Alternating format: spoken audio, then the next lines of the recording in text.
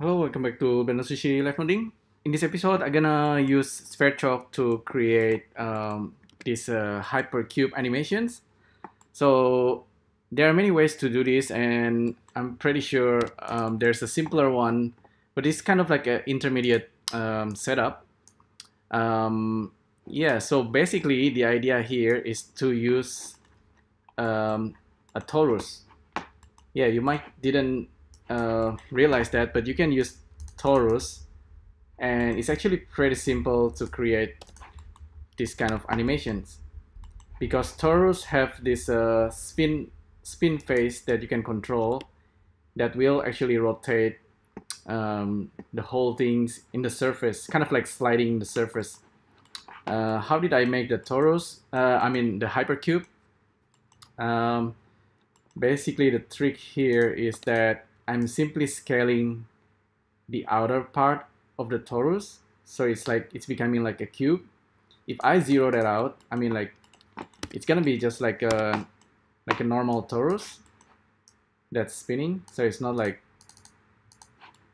so complicated. But so yeah, it's just a simple torus. But if I reduce the resolutions and kind of rotate it in Z 45 degree, and then I scale the outer part, you can basically get some kind of like a hypercube, fake hypercube, I guess, and you can spin it. There is a pop, unfortunately, with this effect, because basically what I did here is I'm selecting the mesh element by locations, so by the center and radius, and I'm selecting only the center part and scaling only the outer part. That's why when I spin it, when it actually goes outside the boundary of this selection, this thing's gonna pop.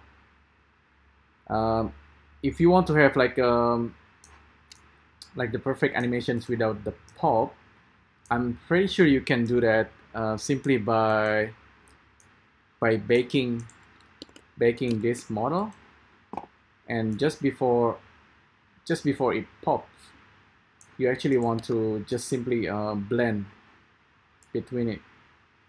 So it's that way you will get a motion that's not popping. So it can get pretty tricky. So yeah, that's basically how you can create something like this. At the very end, I'm using skin mesher, and to get the edge, I'm using polygon to edge. So the secret here is to use torus. So it's pretty basic. There's actually another way to do this. Actually, there are a few other different ways. If you just want to have like a hypercube, you can simply have like a box. Whoops, press this. Let's restart Blender.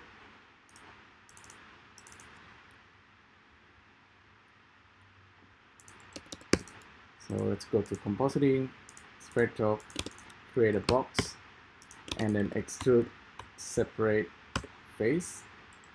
So if we are extruding this guy like that, and you scale it